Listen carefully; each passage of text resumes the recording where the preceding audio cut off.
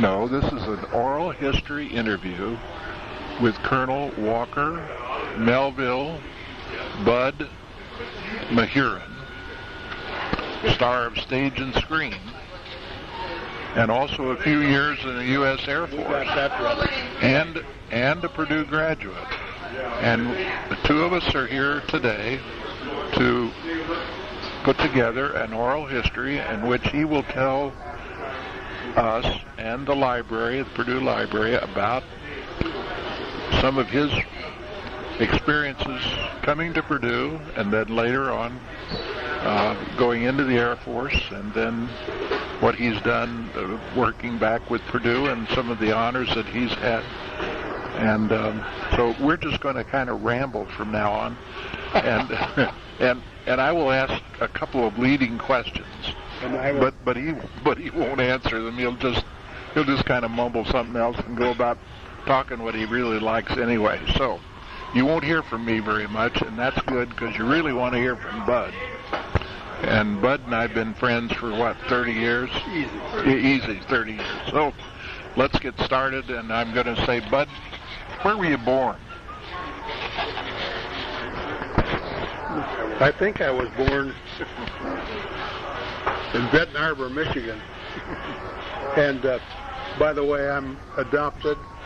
I was adopted by parents who lived in Fort Wayne, Indiana. My blood parents, I eventually tracked them down, found both of them, and I didn't tell my father who I was. I did tell my mother, and of course she knew obviously who I was, and I met her and spent a couple of years together. They've all died, all that history's gone.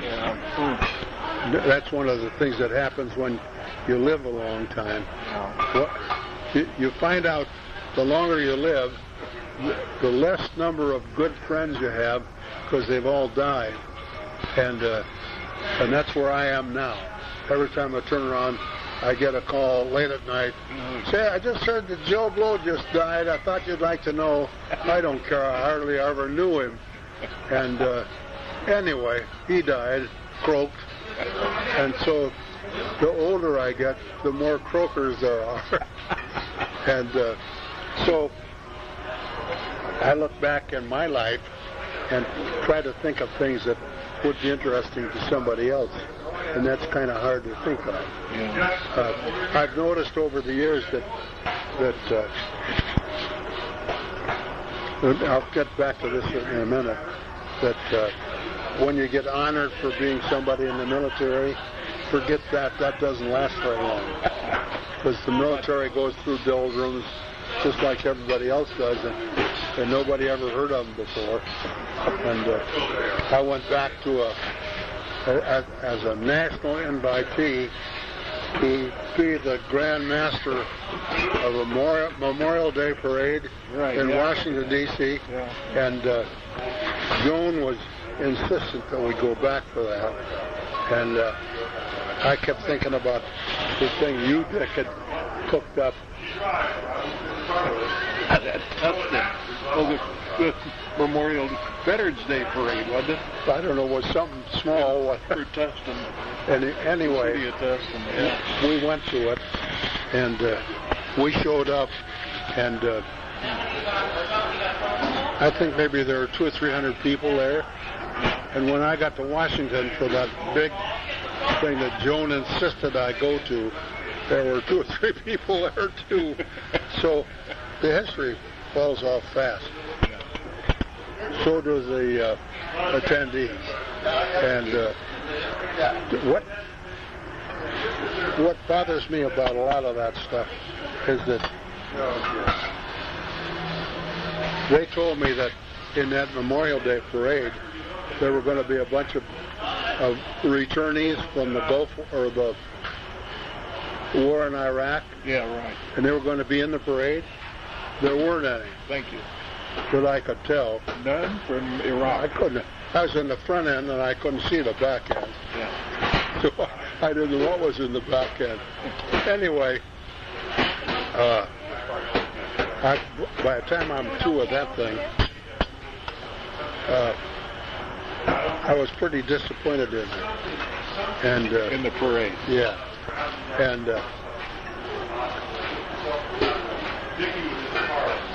there were some really important people that should have been in that parade, and I wasn't one of them.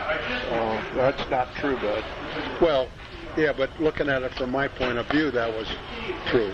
So anyway,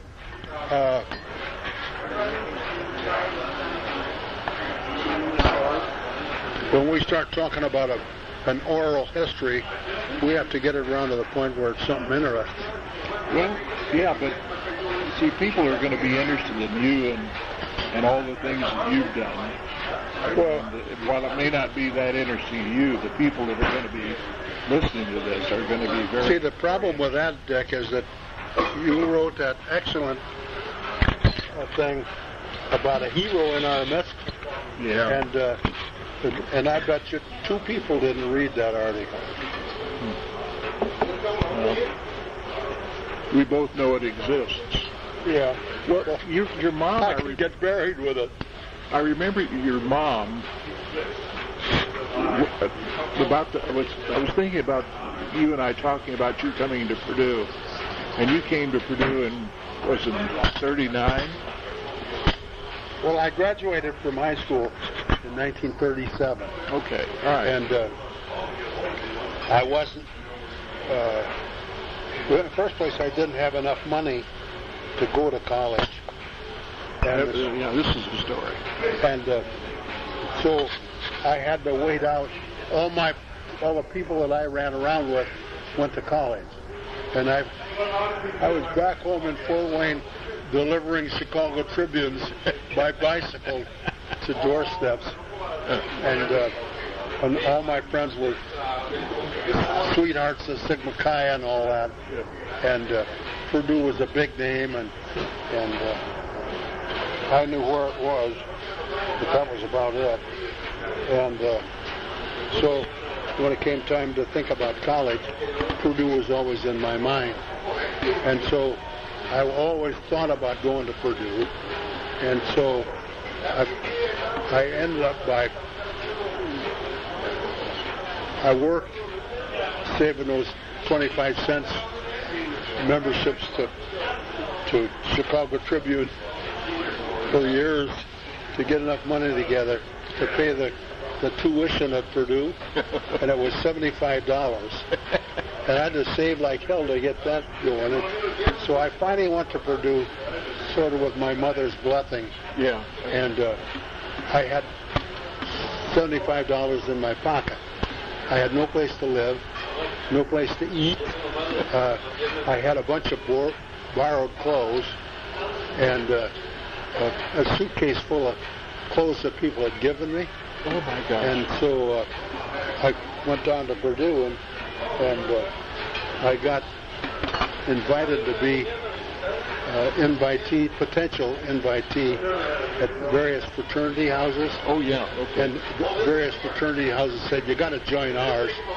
And I said, I can't afford you. And I couldn't. And finally, you would know the name of this fraternity. I've forgotten the name of it. I think it was Kappa Sig. Well, it's the best one at Purdue. And anyway, they said, well, I said, I can't afford a fraternity house. And they said, well, that's all right, we got a job for you. This one paid $1.25 a week. So I was really rolling. There was enough money to... well, you probably got to eat there, too, though. No. No? Hell no. I'm working. And I delivered what in those days was called a Fratella card. Yeah, this is the one that we had around the telephones. Yeah. And my job was to replace those notices in the telephones for $1.25 a week. And a cab driver would pick me up and drive me around to all the places where the phones were located. And I would replace the Fratella cards. Yeah. And what was the card called again? They called it Fratella card. Fratella. Fraternity telephone card. Oh, fraternity. Okay. So it listed Fratella. it listed the telephone numbers of all the fraternity and sorority houses. Yeah. I remember that. And then the telephone. It had advertisements for what was in the theaters and that kind of stuff. And Deeks and that. But it was very small. Yeah. 2 sheets, one side and then the other. Yeah. And so I put that around. It didn't help me join any fraternity, but I got shaving cream and toothbrush and toothpaste and that kind of crap from it. In the meantime, I got a job, kind of Joe Nobody, in the men's in a home where this lady was taking in boarders for Purdue students. Yeah. And so I helped her in the kitchen. Lovely people. Do you remember where was that? Right, just down the street from where your fraternity was. So it was on North Street, or in that area, near the Union. From your fraternity, if you went kitty-cornered and down that street, okay. It was on that street. Oh, yeah, okay. Down near the village. A block and a half, 2 blocks. Yeah. But I didn't live there. I just worked there. And where'd you live? I lived down about a half a block from Deeks on whatever that street was. If you remember the main drag, State Street. then Deeks was on a corner there. Right, yeah. And then down whatever that street was, these people had a boarding house, and I could afford to pay whatever that boarding house cost. Okay. So I lived there with another guy from Fort Wayne. Well, you just had just one room? I shared it with him. His name was Jack Horn. And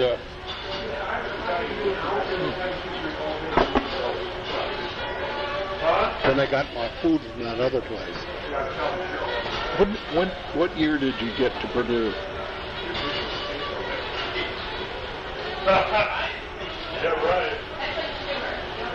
I think it was 48. No, that was later. This would have been in 38 maybe? 38. 38. Yeah. Okay. So you started in the School of Engineering? Well, if you remember, it was general engineering. Yeah. I took I had taken college prep in high school, so I did whatever you could get in. I had to take the entrance exam, and I'll never forget that. You had to in English, when your part of the exam came along, you had to write an essay for something or other, and I wrote about taking the streetcar from Purdue over to Lafayette. That was a whole nickel to ride that streetcar. Oh yeah, but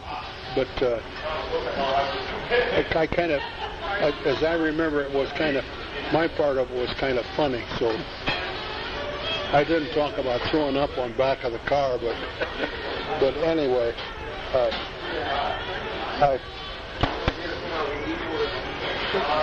I could walk out of that house and get on that streetcar and go down to the city, but that cost a lot of money, and I didn't have any, of course, and so I meagerly made my way through my freshman year, and out of my original 17 2/3 credit hours, I think I passed 10.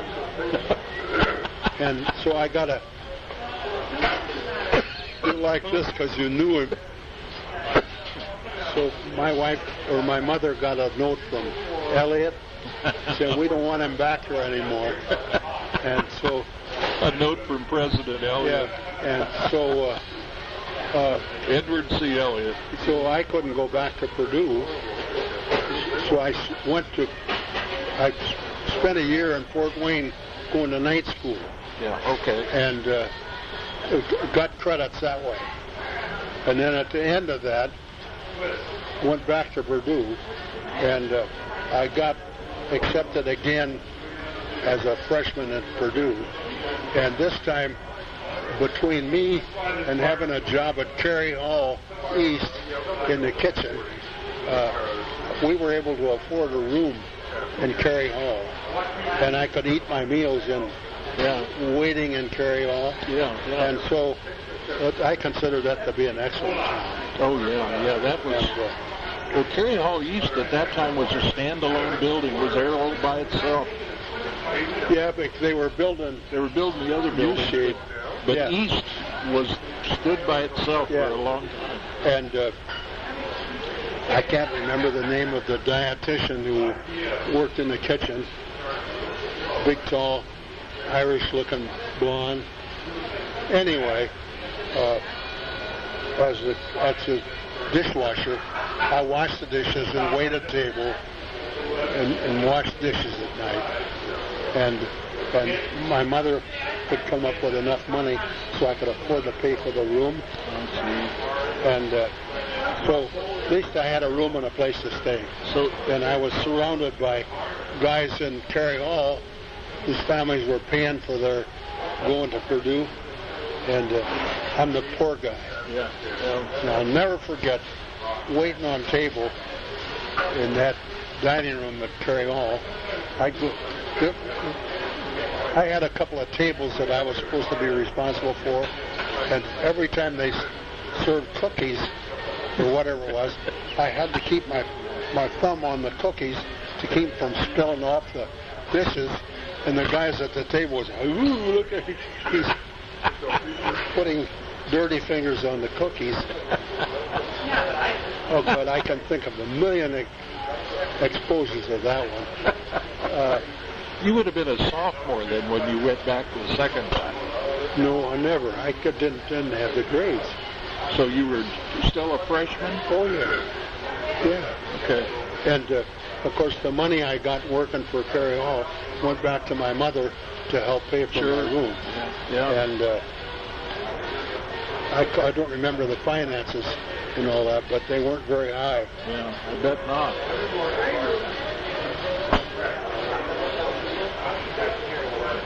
Well, at the close of that first, or that would be the second year, did you have better grades? Well, what happened was that I was going to...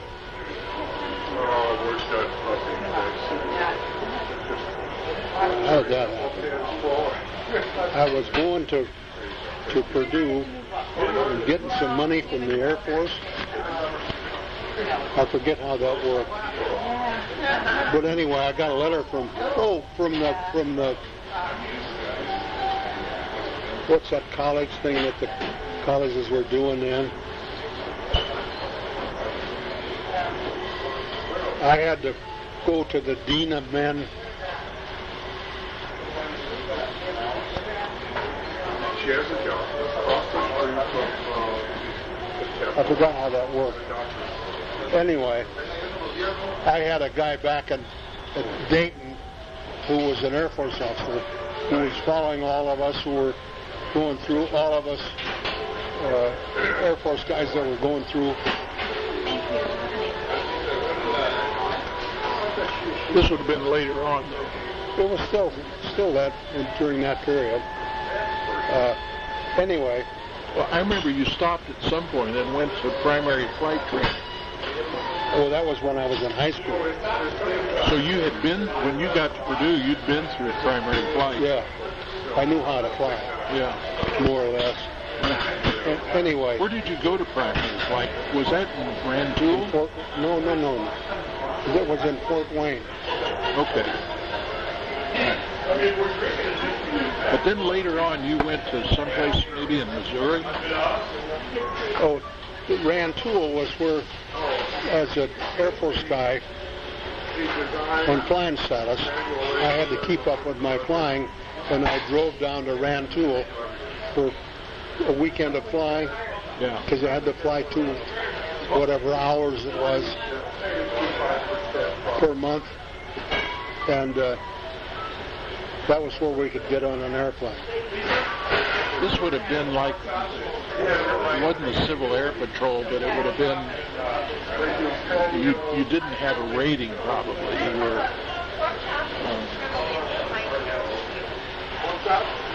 You were in the military, but what was your title? I was then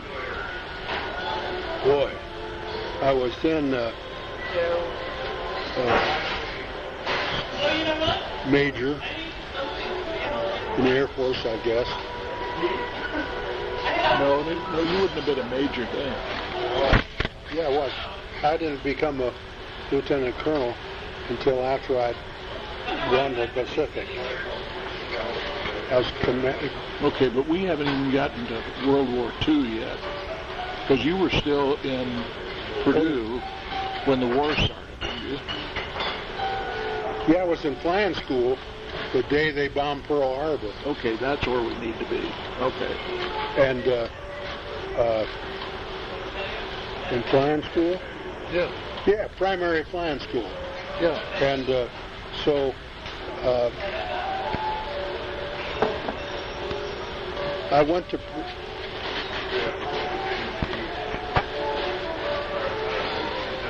out of primary flying school. I kept going from there to Randolph, from Randolph to Ellington. I finally got a commission. We got to get my book out and read it. Okay, yeah, but when you finished at Randolph, you went up to New York. No. Oh boy, that coffee's off. Am I wrong? Is my taster going bad? Can our tasters go bad? Yeah, they can. My taster's going bad. Wish you hadn't told me that, because it'll get worse. Anyway, when I graduated from flying school, I was at Ellington. And Ellington is where? Where's that located? Huh? Where's Ellington located? Houston. Houston, okay. And at Ellington, that's where they lined us all up and said 5 feet 10 and above are going to go to bombers, 5 feet 9 and below are going to go to fighters, and I went to fighters. Delighted. And so the division of deciding whether you're a fighter or a bomber pilot. Well, how tall you were. And the reason for that was they needed bombers, bomber pilots. And they figured you had to be a big guy to fly a bomber. And I was a little guy. And anyway, Ellington was bombardment training. And I remember flying around all over the place, the big streams of these little trainers following each other around pretending we were bombers. Yeah. Oh, and didn't have any idea what the hell we were. What were you flying, Stearman's? AT-6. Oh, the AT-6. Yeah. Okay. And then on graduation from that, I graduated from that and ended up by being assigned to Teaneck, New Jersey. That's what you were second when you graduated. You got your second lieutenant. Yeah, and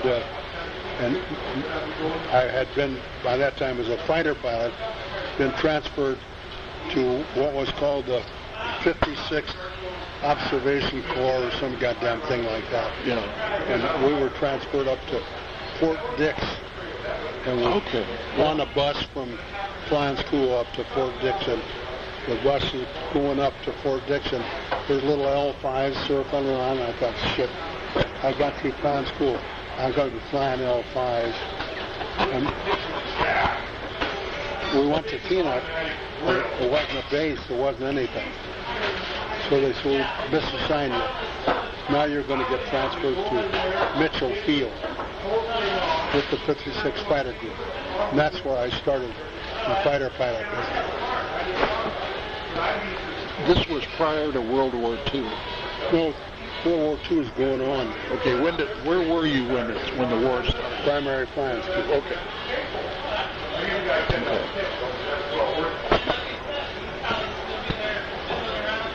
So anyway, went to the 56 group, but in those days,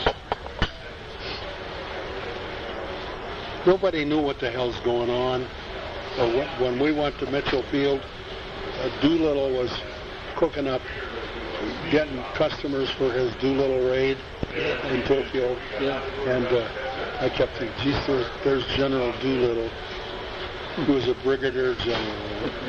And my guys were all sitting around the wall because the people had graduated a month before wouldn't talk to us because we were newcomers.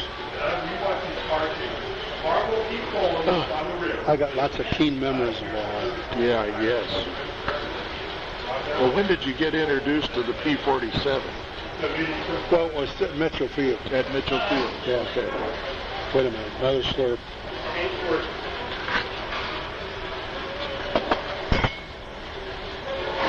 So, at Mitchell Field, with the 56 Fighter Group, they had P-38s.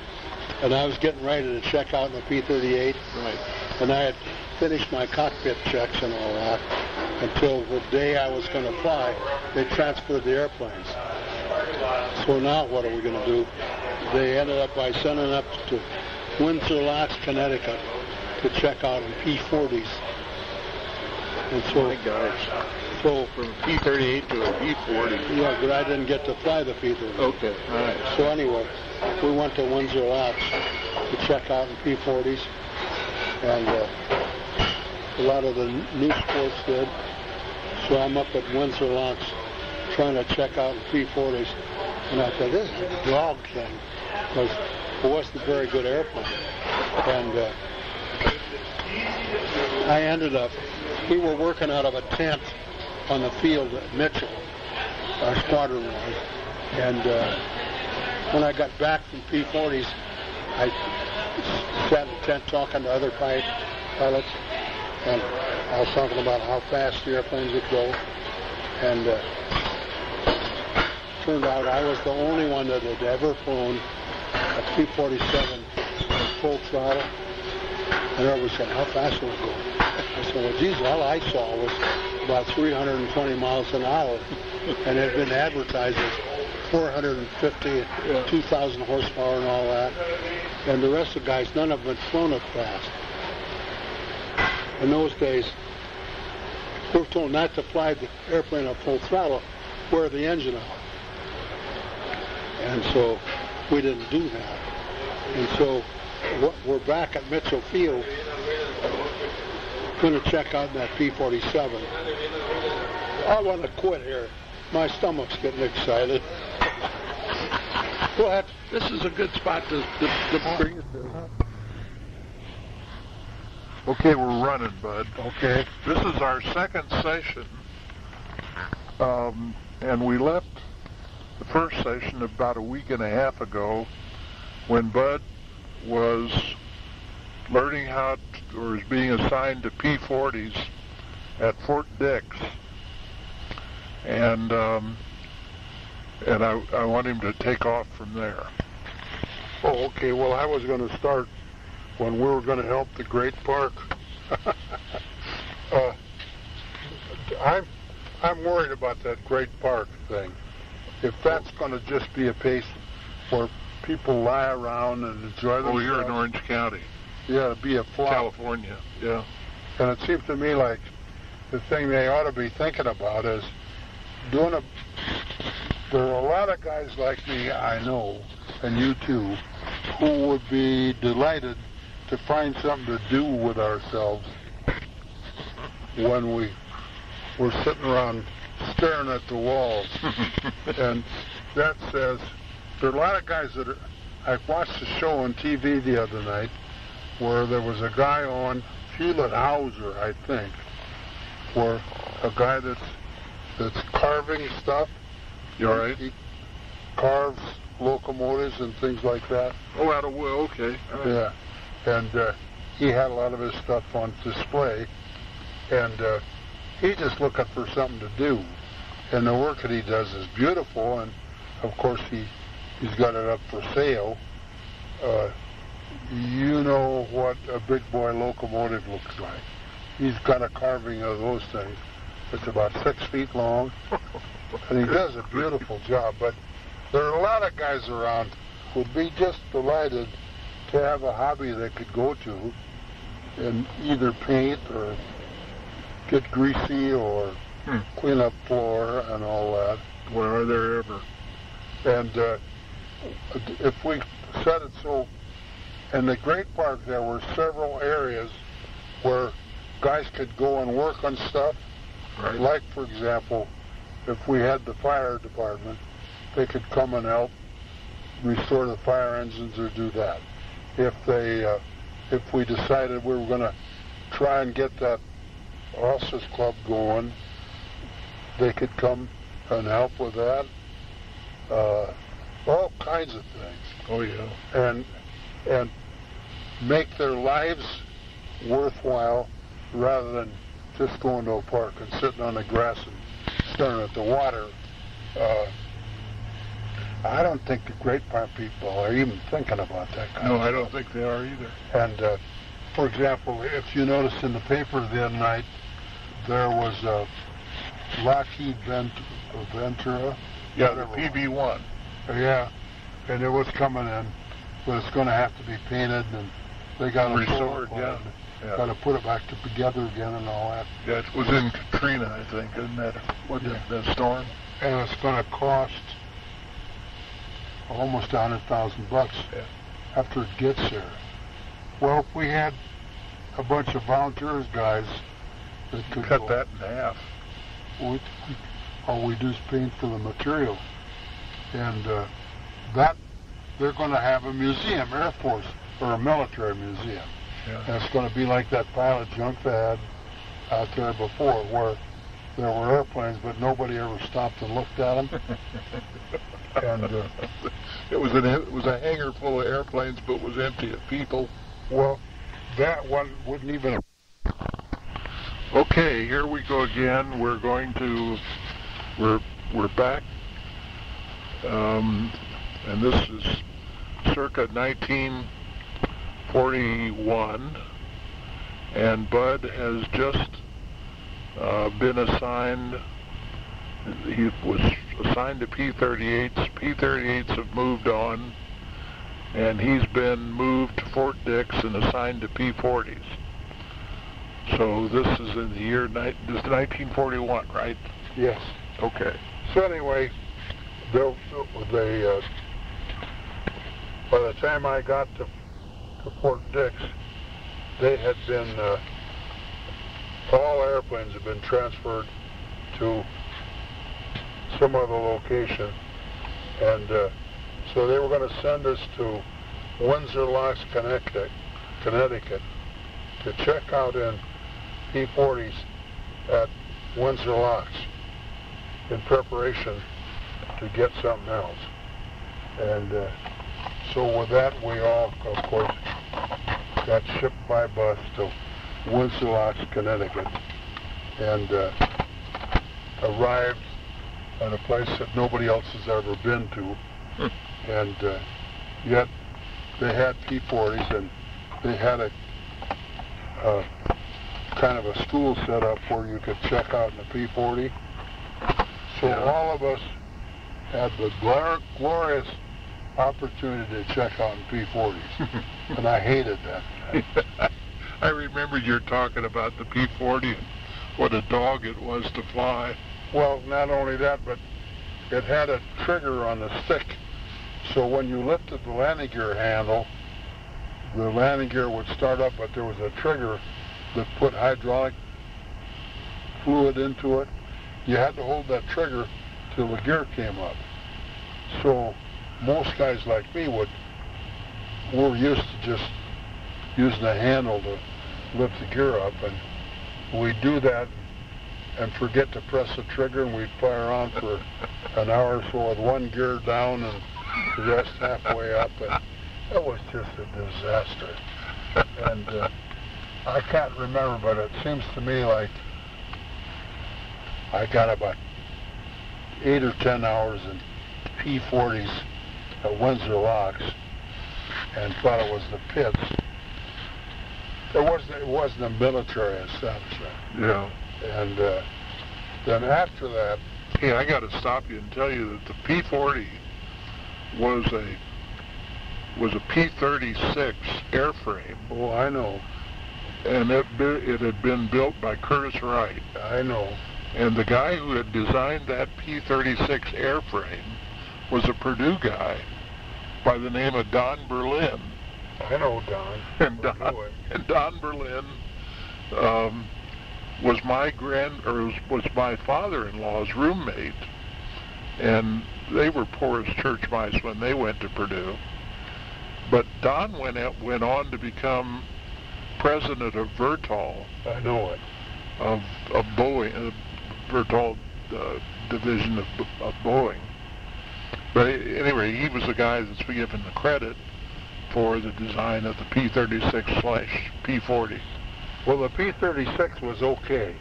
That was a Everybody radial liked to fly it. engine. But the P-40 was a dumb. The first place it had an Allison engine in it, so it was underpowered.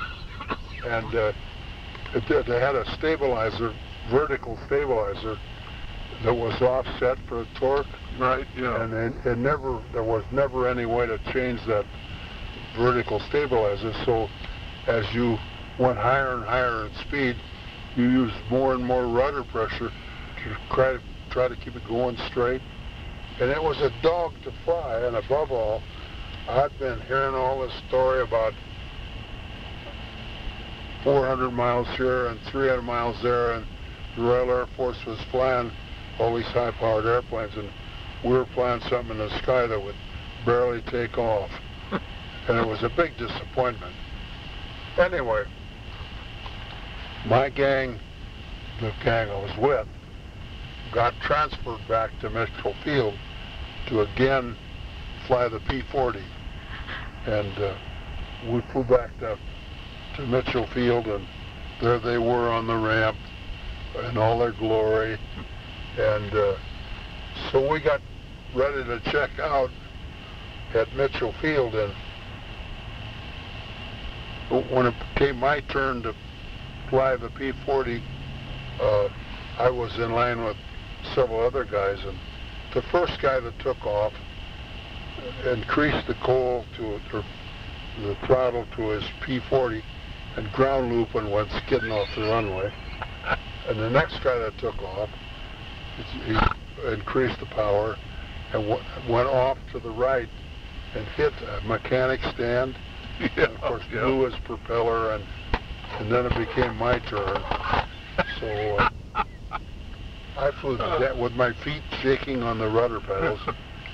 I flew off, and I flew around for probably 45 minutes with one wheel down, one wheel up, because I didn't know any better. And in that episode, I decided I'd try to do a slow roll. Yeah. And so I'd try the slow roll and dish out in the bottom of it. And the P-40 was famous for that. And each time I dished worse and worse on the pullout. So I kept shoving the stick forward, Yeah. hoping that would stop the dish. It didn't do that. It put me into an inverted stall. And I had never even thought about an inverted stall. But I went spinning inverted, and the only thing I could think of was to let go of it, see what happened, because I'm heading for Long Island. Oh my God. And I got lower and lower, and finally the damn thing straightened out. I don't think you were even trained in inverted. Oh, nobody knew anything about it. Yeah. Anyway, the thing pulled out, and I came back and landed, and we had a tent set up on the flight line where our engineering officer would gather pilots to brief them. And so I went back to that tent my fellow pilots were sitting around, and I started asking around, have you guys ever slow roll this thing? None of them had. Have you ever opened it up wide? None of them had. And so I couldn't get any fellow airman kind of information. And so I realized that I'm exceeding the mental. You're exceeding the manual. Yeah. So anyway, I got finally checked out in the P-40, and about that time we got P-47s. And what field did you pick the P-47s up? they were at the Republican plant in Farmingdale. Okay, yeah. And we were the first ones to get them. And the first episode was that they sent then the group commander, whose name was Davis Graves, sent him up to pick a P-47 up, and he was coming back over Long Island Sound, and it quit on him. And when it quit, he bailed out and came back home. And when you're a newcomer in the flying business, anytime somebody bails out, you're very concerned, because it could happen to you. And so everybody wondered why he bailed out. It turned out that the company hadn't pressurized the electrical system in the B-47. And as a result, the higher I've forgotten what you call the higher electrical force going to the magnetos shorted out the wires from the spark plugs to the magnetos, and as a result, the magnetos they just quit firing. Yeah, and so it just dropped dead. And he bailed out.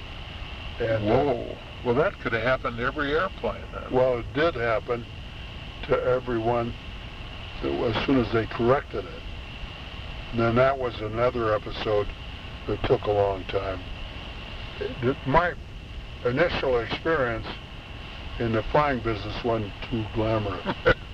Anyway, it's not. We finally got P-47s that would operate, and we finally got to the point where I started flying them upside down, up and down Long Island Sound. Yeah. And I was doing that one day, and I noticed the temperature on the engine kept going up and up and up as I'm upside down. And I thought I better get the hell home and land. And at that time, our field was just outside of Stamford, Connecticut. And I landed, and as I'm trying to taxi back, the engine quit. The prop froze on me. Oh. And come to find out that they didn't have it set so the oil pump would pump oil when it was upside down. Oh my gosh, oh my God, and a fighter yet. Yeah, well, who knew? Who knew some asshole was going to come along and fly it upside down? So that was another grounding of the P-47 while I repaired that one. And while we're doing that, we're getting instructions from our group commander that we're going to get shipped to England, and he's got us marching up and down the field at Stamford, Connecticut in the dead of winter with snow all over everywhere, marching, officers, waking up at the crack of dawn, no airplanes but a lot of marching. And so this wasn't a hub, was it? It was hub. It was Zemke. Yeah. So just for the record, Hub Zemke was the CEO of the 56 Fighter Squadron. Yeah. Anyway, Hub's idea was going to keep him busy. I'll have to think more about this. remember a lot of it, so shut it off now. We'll take it again.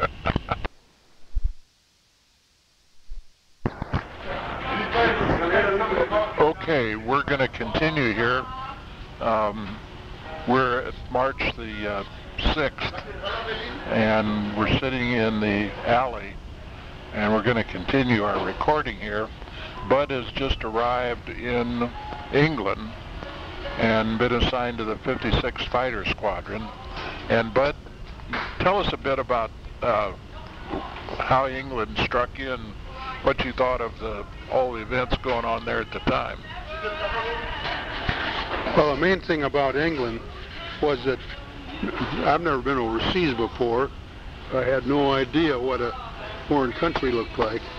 And I remember as we're heading toward England, I couldn't understand why the hills weren't all pink, because that's the way they were in the geography books. And anyway, we came in on the Queen Elizabeth, and we first went to it was called the Hull on the Humber River. Oh, okay. That's where the Queen docked. Yeah. And they pulled us alongside the ship, pulled the boats, and we got off and went ashore, and there were trains waiting for us to get on a train and go to our final base, which was Wittering. Wittering. Wittering. And Wittering had been, I guess, a flying school for the Royal Air Force, and it had a runway about 3.5 miles long, and took up all the flat land in England. No, not really, and it had been used as sort of a recovery base for crashed aircraft, and they had quarters. They took us right away to the Officers Club, and because they'd been in the war for a long time, the facilities they had for officers and messing and all that were just great. You know, the old style Class A napkins and all that. And so that was impressive to us. We were eating on the grub style. Particularly after the Queen Elizabeth. Well, except you have to remember that on the Queen Elizabeth, I was in a stateroom with 12 other guys, and the stateroom was built for 2 people. And we ate in shifts. One shift will go to the dining room, and then as soon as they were through eating, then the other shift would come in. So we were exposed mostly to the waiting staff on the Queen Elizabeth, and they were all concerned. I didn't realize it at the time, but we were supposed to tip them, and tipping in England was a lot different than it is in America. But anyway, the train took us down to Peterborough, was the name of the village near Wittering, and we were disembarked from the train and driven in the truck over to RAF Wittering and into our quarters, and they were pretty nice. And of course, the British all had Batmen for their officer corps, so there were Batmen hovering all around, and I didn't know how to treat them, and it's foreign to me, and so our exposure to that was pretty impressive. And there weren't any, as I could tell, there weren't any flying machines out and around. They did things differently than we did. For example, I was in a flight, and there were 3 or 4 flights to a squadron, and so my flight had their own quarters, so to speak, for the operations room. Right. we were in a little sort of it's sort of a hunter's cabin on the edge of the field, and we had a phone and all that. But we could park our airplanes out in front, and the idea is if we had an alert, we could rush out and get in the airplanes and take off right away. It was all grass. Yeah, and I didn't realize what the drill was. We didn't have any experience. Hub Zemke was dumb, or not Hub. Phil Tukey was dumber than hell about all of it, as we were, and so nobody ever explained to us what was going to go on if we got an alert. Well, what was supposed to go on is our phone would ring in our little shack, and we rush out and get in our airplanes, take off, and contact the ground service, and then they would tell us what to do next. It was nuts. But naive was rampant. And of course, Hub and well, where were your airplanes all this time? They hadn't come in yet. So you're sitting in there waiting for your airplane? Yeah. And of course, in the meantime, the RAF was saying, "What are you doing with those bloody great trucks that are coming on there?" Talking about our P-47, because standing next to a Spitfire, the Jug was a big airplane. Oh, yeah. And so Twice the size. So the RAF was sort of saying, "You guys just might well go home." And to a newcomer like me, scared to death. I didn't know what that meant. But finally our airplanes started to stumble in, and we got sort of organized. They came over in crates, I said. They came on ship, and had to be assembled. Yeah, except they were wrapped in cocoons, and they had to go through a depot where the cocoon was taken off, and they were assembled. And then the theory was that we would get on and pick them up and bring them up to Wittering. And so that was in the process. And the whole thing was half nuts because it's a cluster. Nobody knew anything. And one of the things that happened to my flight was that we got transferred initially down to a raft base called Tangmere, I think, down on the coast. Yeah. And so that was where the first radar was, I think. I don't remember, but I do remember that there was an R&F base there, and I'm almost sure that's where we flew our Jugs in, and the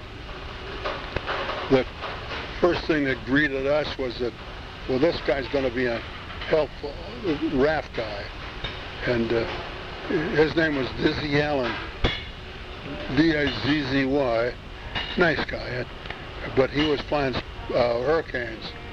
He said, "I'll trade you a ride in a Hurricane for a ride in a P-47. Of course, we said yes, and I thought the Hurricane was a dumb airplane because it wouldn't go anyplace. It was very slow. It was made out of wood and canvas. And canvas, yeah. But it was all they had, and it was quite successful during the Battle of Britain. And so we ostensibly were supposed to be on the alert at Tangmere, and if the German airplanes came out of France, we were supposed to take off and ward them off, and without any preparation at all. And we did that. Right now I can't remember the name of the ground controller, but in those days he was very famous because he'd been a ground controller during the Battle of Britain. Oh, yeah. And so all the pilots knew who the hell he was. I could find his name in my book. But at any rate, we never got scrambled. We'd get up and fly up and down the coast near the Isle of Wight Oh, yeah. And I had no idea what would happen if we ever ran into the Germans. It's just as well, because they'd have shot my ass off, I'm sure. And neither the rest of my flight. And so we were there for about a month, and never saw anything that even thought about being an enemy. And I tried to find Dizzy Allen over the years. Never heard his name again. Although he was apparently had shot down a bunch of German airplanes. There was a lot of that history that they talked about that we couldn't remember. Anyway,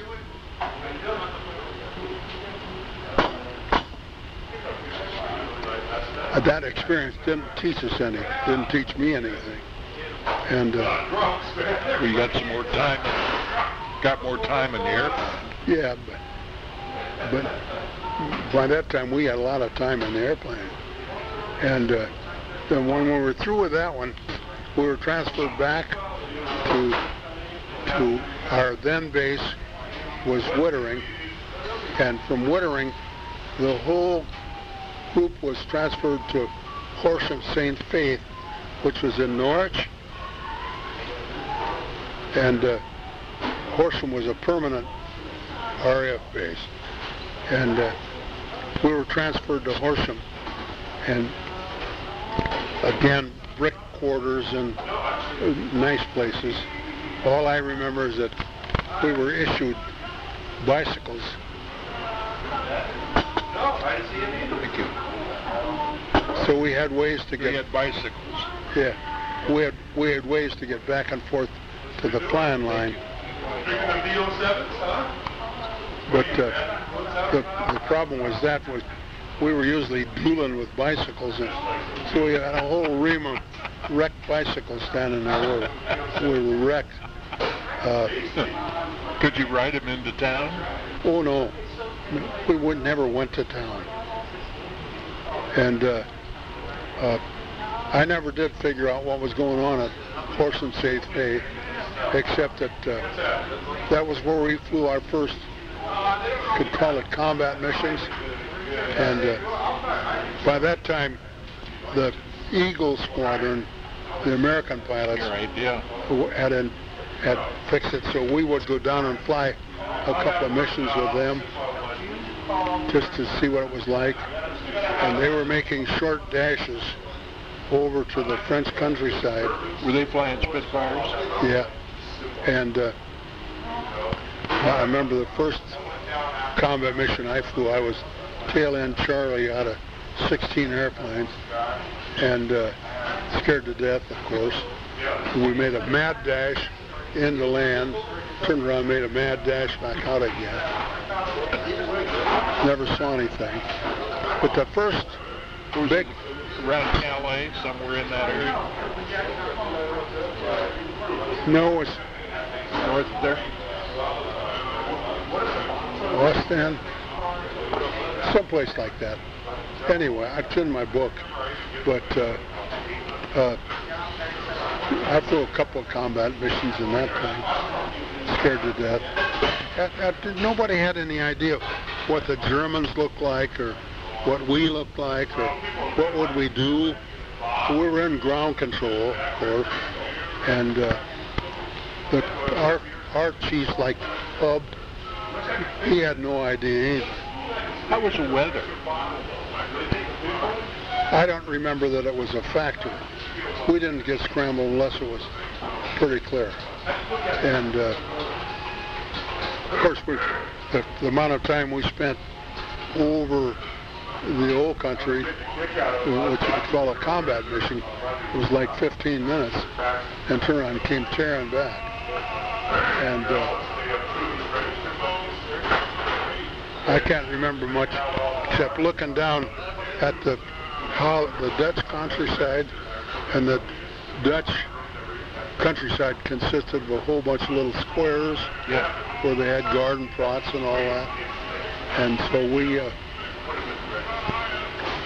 didn't learn much. And I remember that then one of the hot guys with the Eagle Squadron was a guy named Don Blakesley.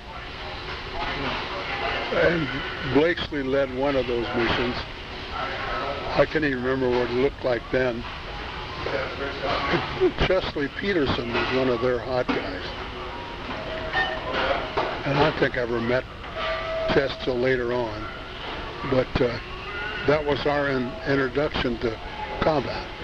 And this kept on for a while. On one mission, the guys, we could hear them when they were fighting because they were close by. On one mission they went, I wasn't on the mission, but they went over to do combat. The Germans jumped them, and they shot down 3 captains.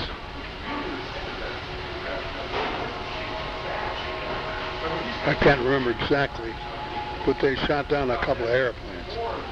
And one of the guys brought a wounded airplane home, and he couldn't get one of his gears down, so Hub made him bail out. And that became a big story in the London papers.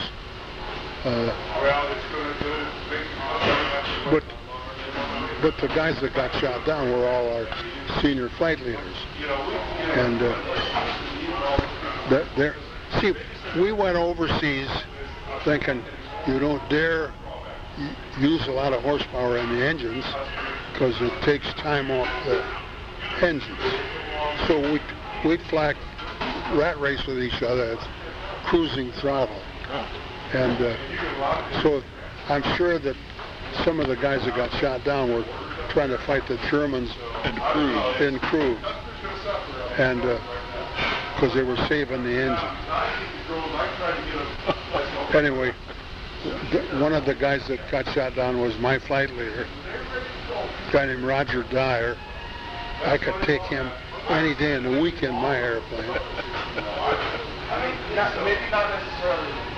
Another guy was Weatherby. Were you flying the airplane that you called the Spirit of Atlantic City? Yeah. Yeah, because that's the only one I got. Boy, I'd have to look in my book. I think I was. Anyway,